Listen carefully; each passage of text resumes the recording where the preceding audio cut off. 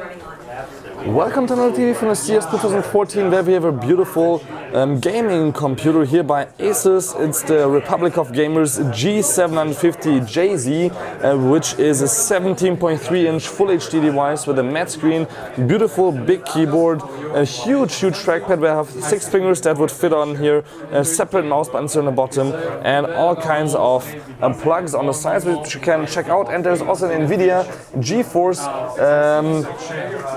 GTX 880M inside, which is not stated on here, but it's right here in the system. We can just read it right here, as you will see in just a second. We have a huge battery of 89 watt-hours, Blu-ray combo, 4 gigs of RAM just for the graphics card, which is amazing, and of course a Intel Core i7 desktop, or not desktop, but not ultra low voltage processors. On the sides we have here a few ports, like for example power, VGA, network, HDMI, display port, 2 USB 3.0s, microphone, headphone, and that's it on this side. Here's a nice little on and off switch.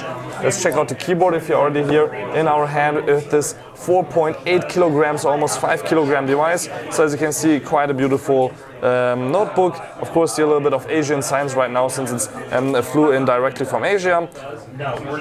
And on the other side, let's check it out here. We have the SD card reader, another Blu-ray drive, so we can also burn and of course watch movies. USB 3.0 twice, and Kensington here on the back. On the front we just have some status LEDs for charging and operating status. You can tilt the screen maximum back this far, which is totally enough. If I close it up, you will see from the outside there's a nice little matte design, which is a fingerprint repellent mainly, a Republic of Gamers logo and an Asus logo.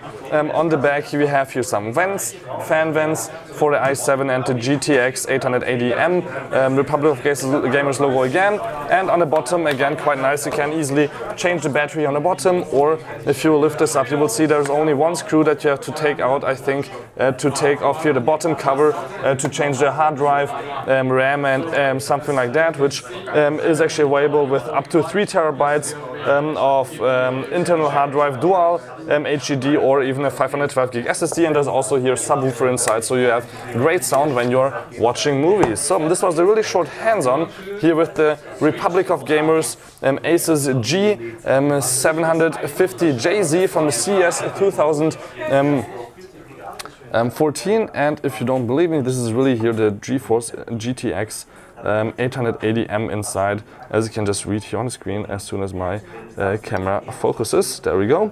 So thank you much for watching again, and don't forget to subscribe.